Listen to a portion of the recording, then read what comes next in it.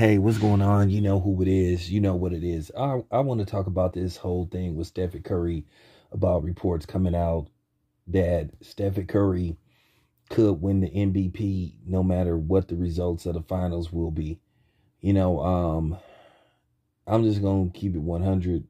I would have a big problem with that one way or another.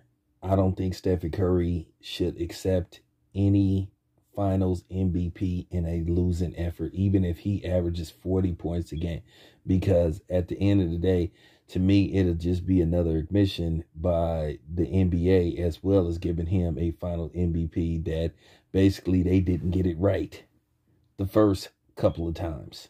And it'll be damn near like a lifetime achievement award instead of a finals MVP. And it would be in a losing effort. And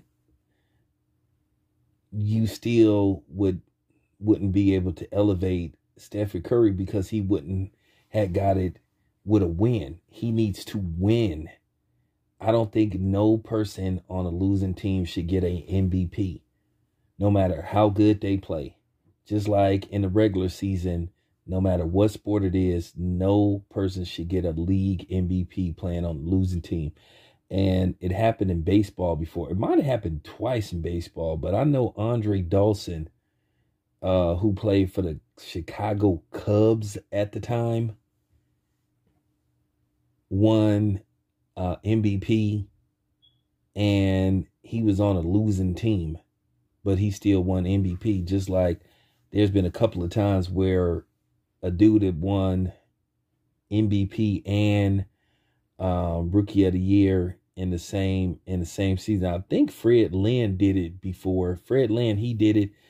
I think Ichiro did it, maybe. I could be wrong. But somebody else done it before too. But Ichiro, to be honest with you, that kind of was a fluke because or it kind of got an asterisk around it because he had been playing professional baseball overseas. But yeah, I just don't think Steph Curry should accept it. I know he wouldn't sit up there and say, I cannot accept this award. But he could, send it back later on after all the hoopla is over and all the other stuff is over. But like I said, it would be like a lifetime achievement award. And I just think Stephen is too good of a player to, let that happen because it still wouldn't elevate his career, because you guys already know we judge players by how many championships they won or what they did in their career and how many solo achievements they received as a player. And Steph Curry is a 2-time league MVP. He's the only unanimous league MVP in history. And this is why it's really important for him to win a finals MVP in a winning effort.